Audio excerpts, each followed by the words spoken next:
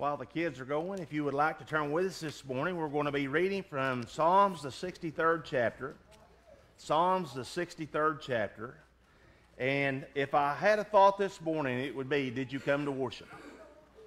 Now, I know that sounds like probably a pretty elementary question to ask. I mean, of course we come to worship, right? I mean, why else would we attend church? If we didn't come to worship this morning, it would be kind of... it'd be almost counterproductive to spend our time here if we didn't come to worship. So, in order to worship, I guess that means that we probably all prepared our hearts this morning. And this week, as we went through our week and our daily lives, we were probably looking so forward to being in church on Sunday morning that we, throughout our week, we were conducting ourselves and we were living our lives and we were focusing our attention to get to the point to where when we got here this morning, that our worship would be unhindered, that it would be unfettered, it would be unchained, right? I mean, that's what we do, right? We come into the house of the Lord to worship, right? I mean, after all, He is God. I mean, basic elementary religion tells us in the Baptist faith that we worship God. I mean, I would say, and I'm not going to ask for a show of hands, but I would say more than likely that most people who showed up this morning has at least a basic belief that we are here to worship God, that He is worthy of worship. Right? I would say that most people, when you come in this morning, was probably hoping that somehow, some way, under some circumstance, that when you leave this morning, that you leave here feeling better than you came in. That somehow this morning, either you are going to feel refreshed, renewed, you're going to feel lighter in your burdens, you're going to feel closer in your walk, you're going to feel better about yourself than when you came in the building this morning. And for a lot of you, you expected me to do that. I mean, Brother Randy, I mean, that's what you're there for, right? That's why you're the pastor. You carry it in your pocket. And God knows that we're going to stand in need of all this, so He's going to give you extra deep pockets in which to carry in the worship that we're going to have in order for us all to feel better about ourselves. Well, I can tell you what I got in my pocket. I got a handkerchief and a pocket knife. Now, if that makes you feel better about yourself, one, you're in sad shape. And two, you ain't looking for much. Because I got a pocket knife and I've got a handkerchief in my pocket. But I think where we miss the boat sometimes is that we come into the house of the Lord and we want this refreshing, we want this renewing, we want to be able to rejoice, but we don't do anything to prepare ourselves for the worship when we come in. Now, in the Old Testament times, okay, back in the days of the Levitical priesthood, there was a certain order that they had to go through in order to come in and worship. I mean, you just couldn't come in any old way. Matter of fact, common people like us didn't even get to go into worship. We basically counted on somebody else to worship for us. And we prayed that they would do it right. And we would give our offerings of doves or calves or goats or lambs or whatever it was that was required for that particular offering. And we would hope that the priest was in good enough shape that when he went behind the veil, that he was in good enough shape not to die for doing it. Now, the great thing is today, you don't have to count on me to be in good enough shape for you to worship. Now, I pray that I am. I pray that when I come in, that my heart's in a place that I enhance your worship.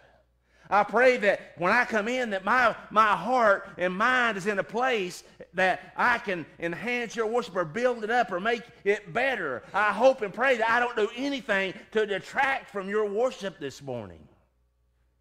But you see, I can't make you worship. I can lead the horse to water, so to speak, but I can't make it drink. I can put out everything that God puts in front of me, but it's up to you to use it and to do with it what God wants you to do with it. Now, in the 63rd chapter of the book of Psalms, it gives us kind of an attitude about worship, okay? So read with me. This is a Psalm of David, okay?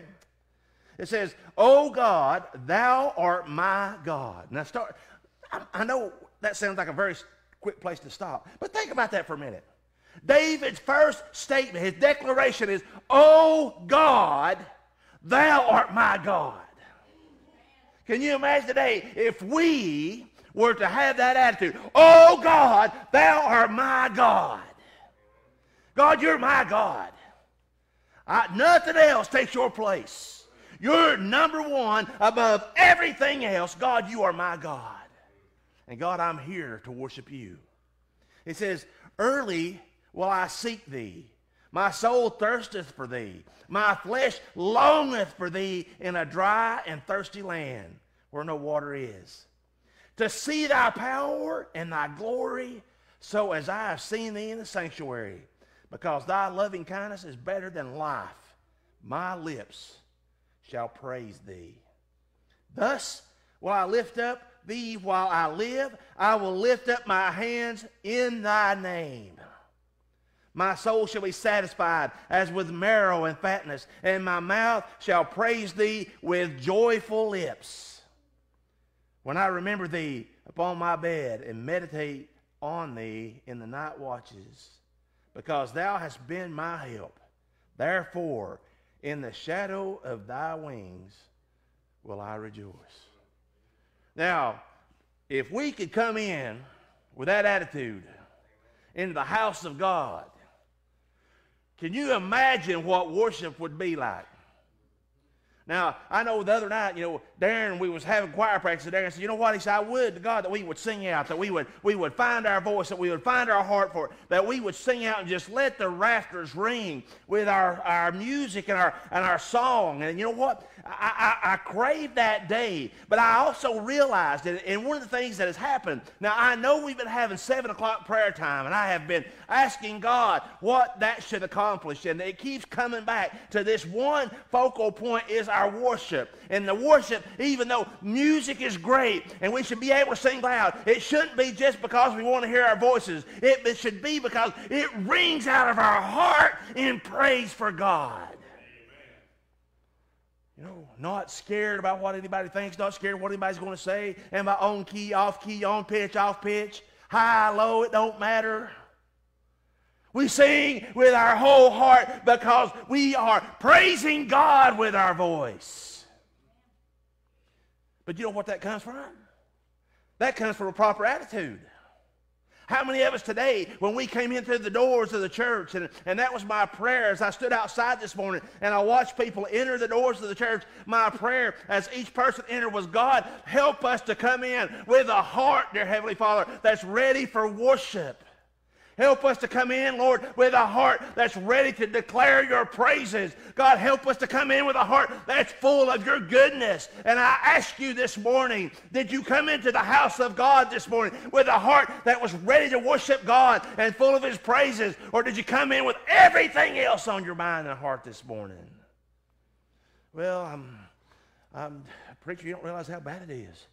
I'm hurting, I'm aching, I've got pains, the sun's too bright, the wind's blowing too hard. My wallet's empty, my wallet's too thick. I'm hungry, I ate too much. It's too cold, it's too hot. I mean, we come in with a laundry list of things in our heart today, but how many of us come in with a heart saying, "You know what, when I come in this morning, I want to be pleasing to God. When I come into his halls, I want to be pleasing to him. When I serve God, I want my whole heart to be centered upon God." We come in and out the doors of the church, and we may leave disappointed sometimes because, well, that service was kind of dead. You know why that service is kind of dead? It's because we're kind of dead. Because I can tell you something, God's not dead. The Holy Spirit is not dead. Jesus Christ is not dead. He rose again on the third day so that we can have life, and not just life, but life more abundantly. You saying, brother, am I going to be rich? You can't be in the Spirit. Because why? Because I centered my life on Him. David said, God, you are my God. If we could just declare that statement with a true heart and a full heart, can you imagine where we'd be? God, you are my God. Can I ask you today the question? And I don't want to see any hands. And the reason I ask you this is because I want you to reflect for just a moment. Is God really your God? Is God really your God this morning? Or have you replaced Him or sidelined Him with something else? Well, I've got family troubles, or I've got health troubles, or I've got job troubles, or I've got all these other kind of troubles. You don't understand how bad it is. It doesn't matter how bad it is because God's still God. And no matter how high the mountain you're looking at, or how deep the valley, or how wide the river, it doesn't matter because God made the mountain, God made the valley, God made the river. God is still God. At no time does God stop being God. God doesn't take vacations. God doesn't take breaks. God doesn't have an off day. Matter of fact, God don't even have an off switch. There's never a time when God turns off.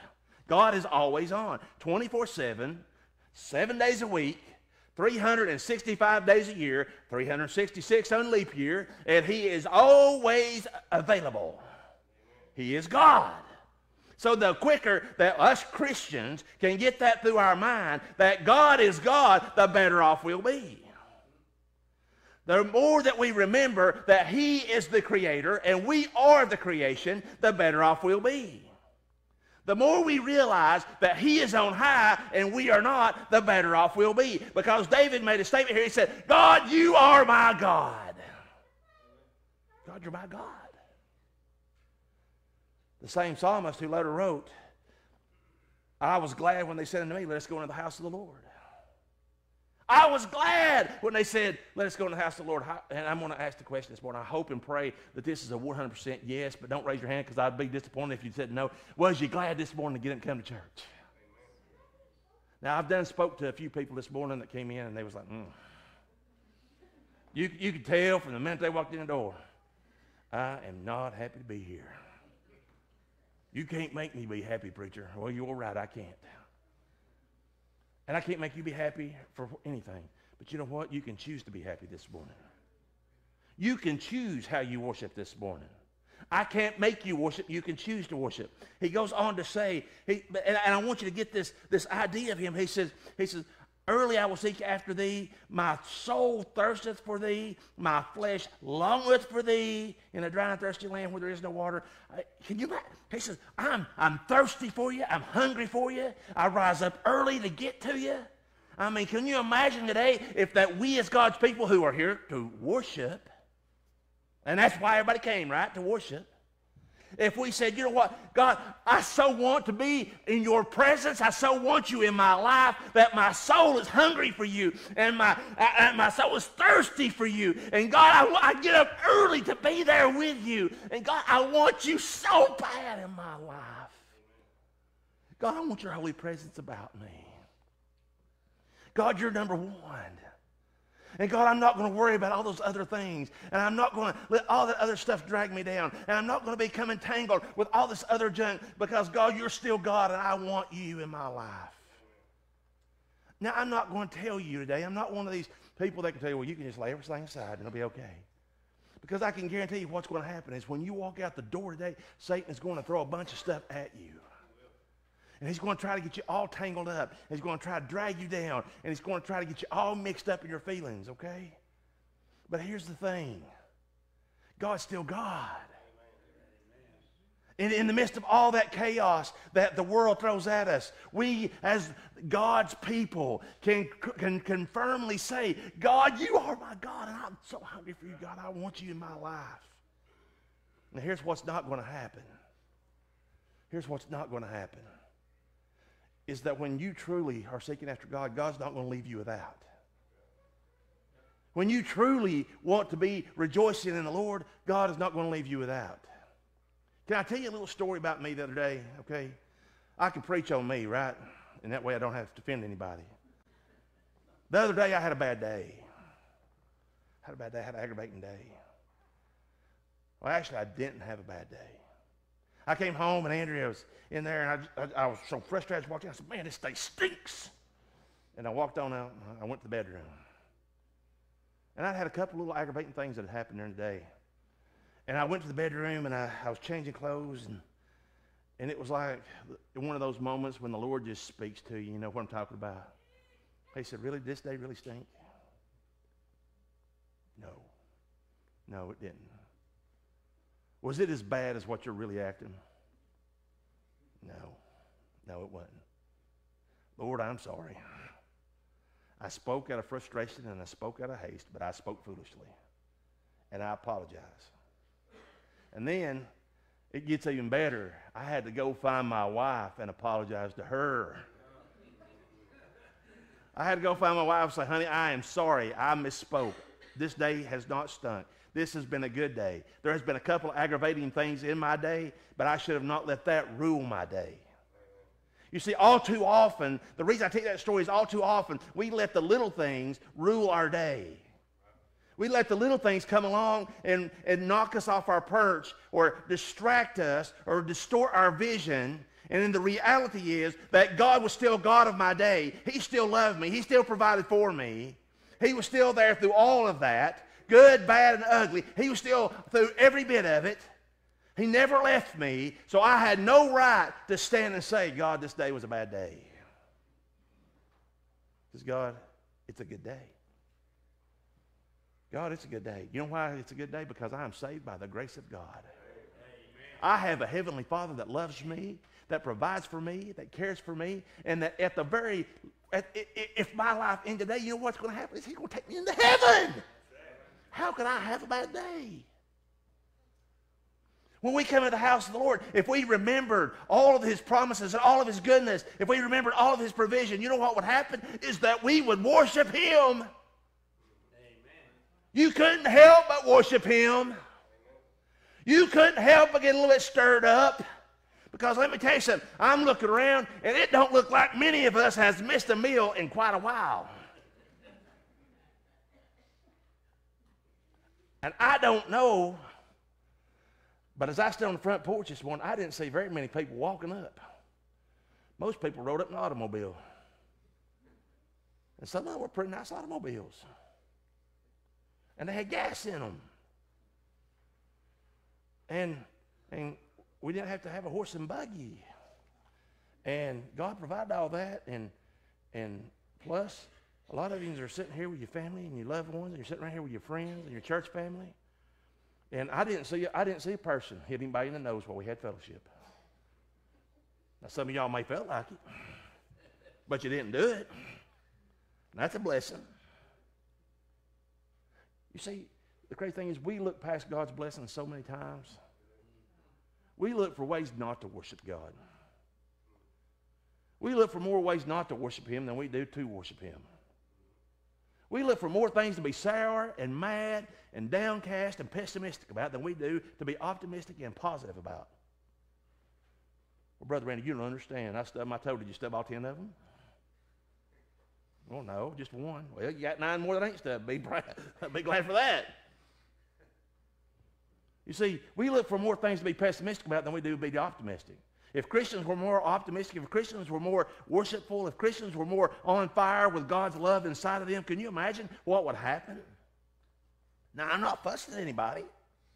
I'm just telling you. If you like being quiet, then you come to the right place. If you like sitting and doing nothing, you've come to the right place. But if you come to worship, then we got to change some things. If you want to be on fire for the Lord, we got to change some things. If you want to be fired up in your service for God, we got to change some things. In the book of Hebrews, the 12th chapter, 20th verse, he says, wherefore, we receiving a kingdom which cannot be moved, let us have grace whereby we may serve God acceptably with reverence and godly fear. Now, the very next chapter, or very next verse of that chapter says, for our God is a consuming fire. Boy, can you imagine if we come in with our godly fear, want to be acceptable of Him? When the Levitical priest would go in, They had to make sure that there was no leaven around them. They had to make sure there was no dust around them. They had to make sure they hadn't touched anything clean, or anybody around them had touched anything unclean. They had to have their garments put on a certain way. They had to have the ephod, and they had to have everything set just so. They had to have the belt just so. They had to have everything just so. They had to have the offering just so. Everything had to be done just right. Because when they walked in, if they wasn't right, you know what happened? They were struck dead. So, godly fear, oh yeah, they had some godly fear. Because there was a chance when they stepped behind the veil, they stepped across the line, that if things wasn't right, they were going to fall dead. Now, can I ask you a question today? If you had to make sure your heart was right before you come into this house to worship this morning, would you have been falling dead when you come through the doors? Now, Brother Randy, that's your job to get us right. No, it is not. My job is not to get you right. My job is to preach you the gospel. My job is not to walk in your shoes. My job is not to live your life. My job is not to help you get closer to God that you should be doing. My job is to preach you the gospel so that you know the gospel so you can get closer to God. So don't you blame your problems on me. I got enough of my own. I'm having to do my own apologizing. And the thing about it is, I wonder today, when we come in the house of the Lord, did you come in here to worship? Did you come in to worship? We sang a song here a while ago. Thank you, Lord. Oh, God, you've been so good. God, you've been so good. How many people today, and don't be ashamed, how many people today, if God's been good to you, say amen. Oh, come on. Oh, come on. Lord, I'm sorry for even asking that question if that's all we get out of them. If God has been good to you today, say amen like you mean it. Amen. There you go. Because you know what? He's been good to you. Can I tell you something? If God gave you nothing other than His saving grace, you could never say for the rest of eternity that God has not been good to you. Because God is good to us. And then you start looking at how He has started piling on blessings and blessings and blessings and blessings.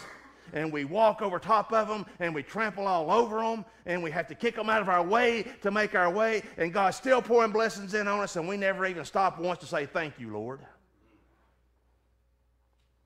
It used to aggravate the far out of me with the kids. They would have laundry piled up a foot deep in their room, have to stomp over top of it, kick stuff out of the way, and then complain they ain't got a thing to wear. And I would like to say that's particular to children, but you know what? Us adults do the doggone same thing. We'll kick blessings out of our way and complain that God hasn't done a thing for us. Can you imagine if we got back to what David was talking about? God, you are my God, and I thirst for you, and I hunger for you. God, I seek you out. God, because I want to see your power, because I've seen your power. God, I want your power to be in my life. God, I want to see that working in my life. For those of you, amen, that have been saved by the grace of God, don't you yearn to see more of the power of God in your life? God, I want to see it. God, I want to be fired up by it. God, I don't want to make a walk like everybody else. I want my walk to have a spring in my step when I move because, God, you're in my movements. God, you're God. You're my God. He goes on to say, because thy loving kindness is better than life. God, I mean, think about that for a minute. God, your mercy and your loving kindness is even better than my life. God, your goodness is better than anything I can experience. I've seen some beautiful sights. I've beheld some gorgeous things in life. But you know what? God's loving kindness, His mercy, makes all the rest of them pale by comparison. God's grace is so much better. You know, if we would just look and say, God, I want more of that in my life. God, you've allowed these eyes to see some things, but God, it's not what the eyes have seen, it's what the heart's seen. God, I want to see more of that. God, I yearn for that. God, I can't speak for every other person in this building, but for me today, God, I hunger and I thirst and I'm seeking, and God, I want to see more of your loving kindness made evident in this place. And then he goes on to say, though, and here's where it comes around. Thus will I bless thee while I live. I will lift up my hands in thy name.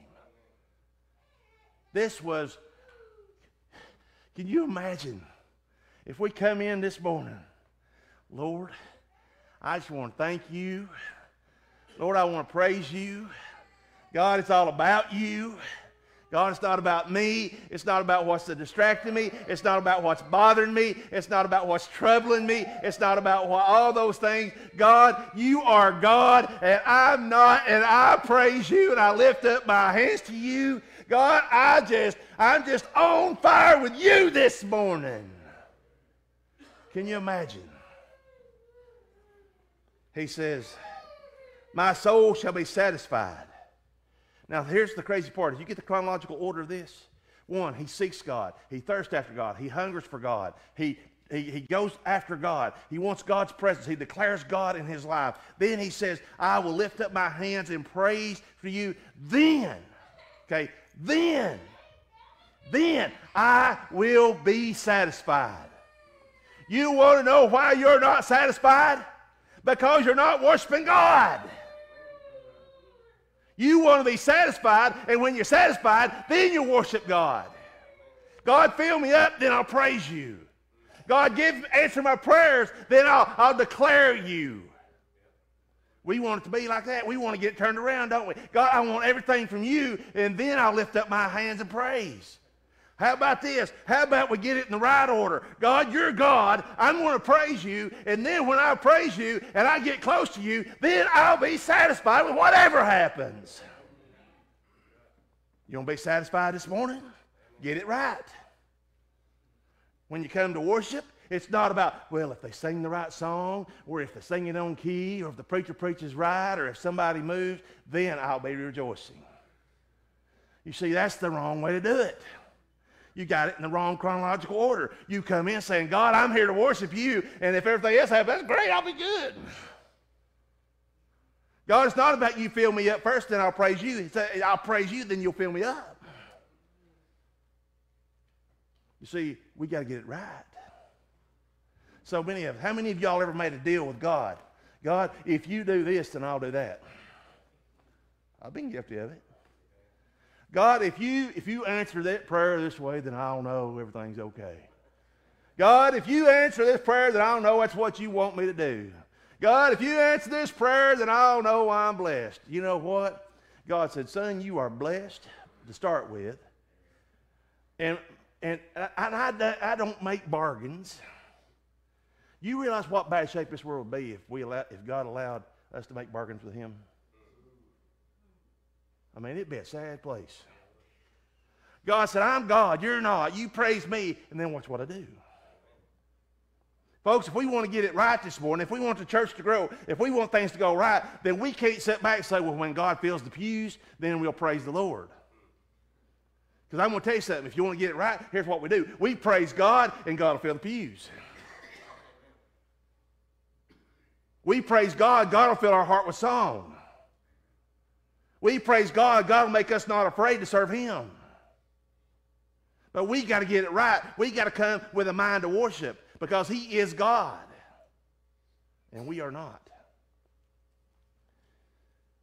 But it says, when I remember thee upon my bed and meditate on thee in the night watches, because thou hast been my help, therefore in the shadow of thy wings will I rejoice. You see, Psalmist David here, he said, I'll meditate on you. I think about you. I think about you all the time. When I'm in the bed, I think about you. When I get up, I think about you. Can I ask you a question? And I want you to reflect on this just a minute. How much of the percentage of your day do you think about God? And I know you got life to live, okay? I'm not a fool. I know there's things that happen. I know there's things that you've got to take care of, and there's business things, and there's life things, and there's family things, and there's health things, and there's all these things that we have to do. But I'm going to ask you a realistic question. How much of your day do you spend thinking about God? Well, if I get rid of all my things and my things get done, then I think about God. How about this? How about you think about God and all your things? God, my job things, I think about you. My family things, I think about you. God, my health things, I think about you. And when I ain't got nothing else to do, I think about you. Because you are God and I am not. And God, you're worthy of my attention and my worship. God, you're worthy of my praise. And when I start thinking about this, you know what it causes my heart to do? It causes me to rejoice because you are God and you love me so much. And doggone if you ain't so good to me. Man, you bless me on top of myself. And here I sit. Arms folded. You were going to sit back there and say, Brother Randy, you can't make me do anything. Hey, you're exactly right. And I'm going to be honest with you this morning. And this is going to sound harsh. I don't care. You say, Brother Randy, you're supposed to care.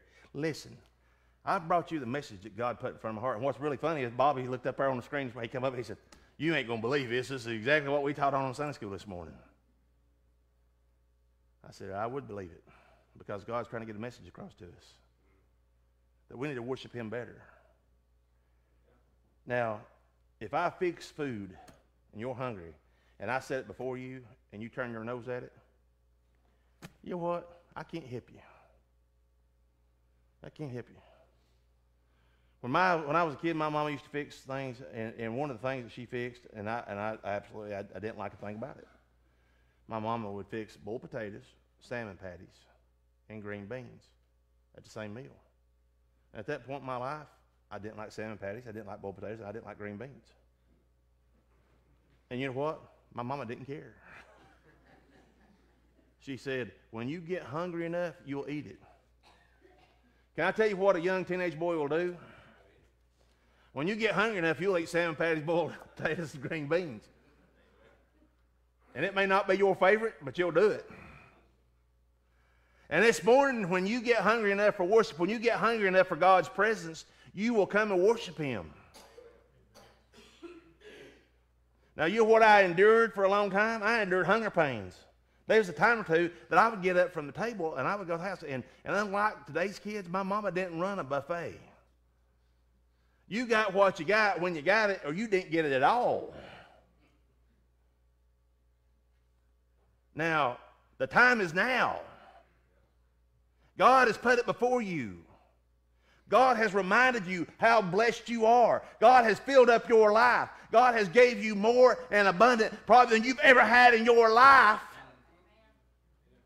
And if you can't worship him now, when exactly do you plan on doing it? Like Kaylee said a while ago, it's a shame that people only pray when they're broke. It's a shame we only worship when somebody has to ring our bell or remind us of how good God is, but it's a starting place, all right? So let's worship God today. You say, Brother Randy, it's time to close. It's just now time to open. This is God's time. So if you feel like worshiping, let's do it. Darren, if you will, get us on. And I don't know what's on your heart this morning. I don't know how you're feeling. I know how I'm feeling. I'm feeling mighty full today.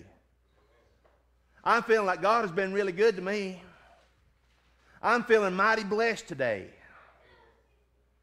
And I feel like just saying one more time how much that I appreciate my God for being my God. He is so good to me. Yesterday, as we get ready to sing, yesterday I had the opportunity to go visit my Aunt Faye for what may be the last time I'll ever get to see her here on this earth. She's getting ready to turn 90 years old in bad health, and as we left, my heart was aching. And I was coming up the road. Tears was trying their best to make their way out. And all I could say was, God, thank you. Thank you, God. Because no matter if I see her ever again on this side, praise God, I'll see her on the other side. God, you are so good. You see, even in our worst days, God is still God. Let's worship Him like He's God this morning.